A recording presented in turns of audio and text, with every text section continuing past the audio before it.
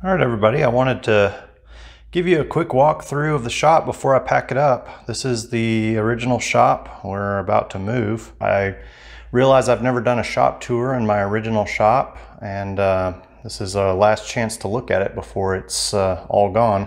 So as you can see, basically my shop is my half of the garage, and it's not a lot of space, but I've done the best I can to make it as efficient as possible. I am excited to be getting into a newer space that's a lot bigger. It's going to take a little while to get it all put together, but I think in the end it'll be a pretty awesome space. Let's just do a quick walk around. Over here I've got my various small bits and pieces for lure making over here. And then of course I've got my drying wheel, my test tank, pegboard with all my tools on it, lead pot. And then down here I've got an air compressor. It's a dual purpose. This is not a dedicated lure shop, so I also have my regular hose wheel here just for working on my truck and stuff like that. And then over here the hose runs all the way around behind that, and then I've got my pressure regulator right here. But this is where I do most of my painting. Obviously you've seen. Along this wall I've just got various tools, workbench, my vise. It's a pretty small shop, so I do wind up moving these tools quite a bit depending on what I'm needing to do. I have a shop vac rigged up where vacuum's actually up in the attic and I can switch it off and on from my power strip right here. And then I've got a cyclone collector down here at the bottom to basically catch everything. So nothing actually winds up going up into the attic. That's just where I've got my vacuum set up. And then of course this wall I've got my retired lures, my personal bests. Personal bests with lures that I've made, I guess I should say. The old seal lure. But yeah, that's pretty much it. So this is Zimtex from the old shop signing off for the last time. Well, next time I see you, I'll be in the new house.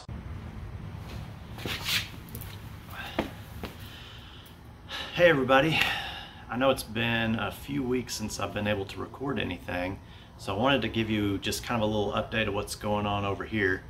We did manage to move out of the old house and we're in the process of moving into the new house, but a lot of my stuff is still packed away in storage, which makes it difficult to find things.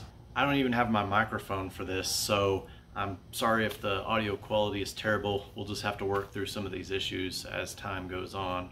And here in a minute I'll show you kind of what I've got to work with right now. But it occurred to me that it might be a good idea to make a lure with just hand tools. Maybe I'll make one without using any electricity or any power tools, because I know there's a lot of people out there that maybe are interested in lure making, but they don't want to invest in all of the bigger equipment that you kind of accumulate over time to make your job easier.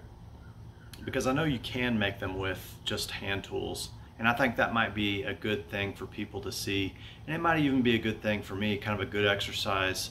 Unfortunately, this is going to be a fairly long process, because while I do have a space for making lures, it's going to take a while for me to actually build the shop that I have envisioned in my mind. I want it to be a really cool shop, but you can join along with me as we do that, and eventually we'll get where we need to be. That's enough of me talking. Let's go see what I've got, and we'll kind of go through that, and then we'll come up with a game plan for making a new lure. So this represents everything I have found so far out of storage. Now I did bring this workbench, which you can see from the original shop. I did add some casters here on the bottom so that I can move this thing around as construction goes on in the new shop. But let's kind of look at what I've got here.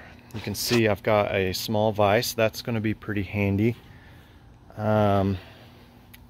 In here I do have a tub with a lot of my woodworking stuff. I've got saw, sandpaper, I do have some bits. I do have my drill, and then I've got my little aquarium here for ballasting and getting the balance just right. And then I do have this stack of trays, which has a lot of the little stuff that you need for lure making. And then of course I've got the air compressor, only because it is attached to the workbench. I do not have all of my airbrushing stuff just yet. It is locked away somewhere. But I do have quite a few finishing things in here. I've got my wire benders and my split ring pliers. I've got, you know, some glues, baking soda, painting brushes. These are actually for clear coating. And then a lot of my glues. So that is all I have so far. I did get this awesome sketchbook that I've been doing a few things in lately. It's really been helping me get through this period of time where I can't make lures. But if you follow me on Instagram, you'll know that I've been posting a few of these ideas that I've had lately.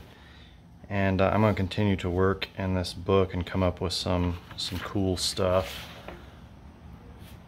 Future projects, things like that.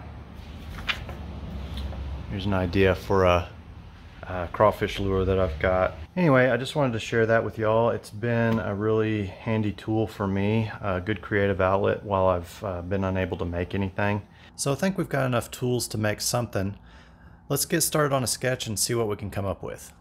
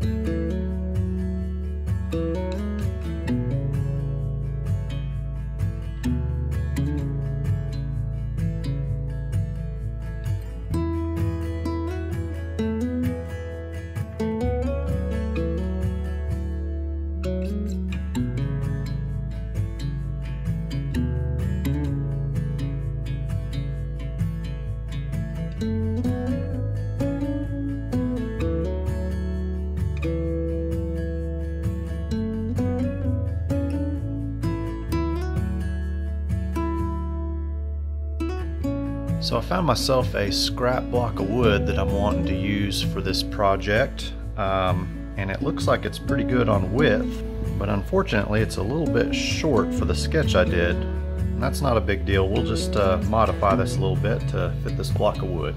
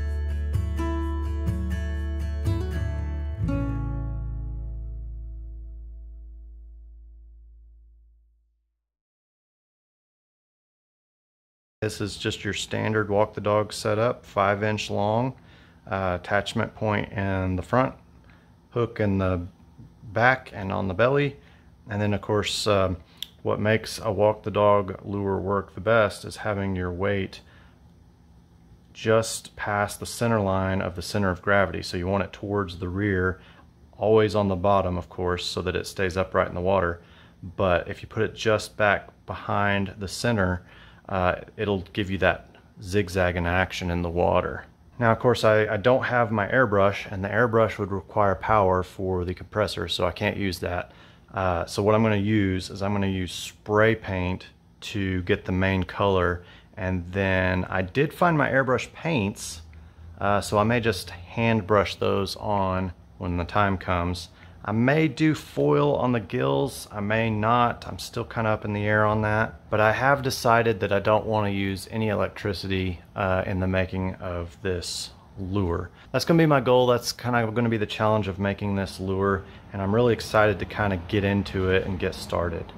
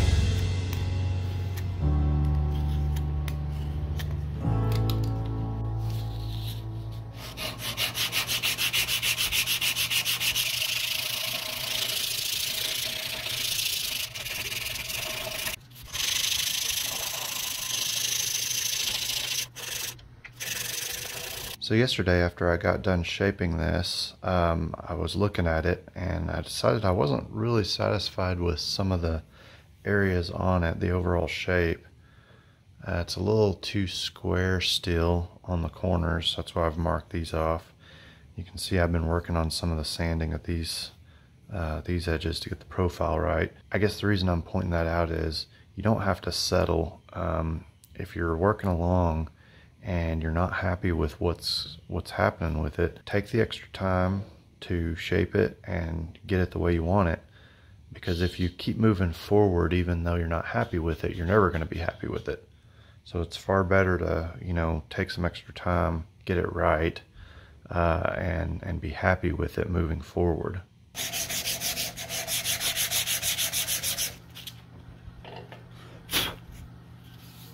Well, that's all for now. Be sure to check back for the full video on this hand tool lure.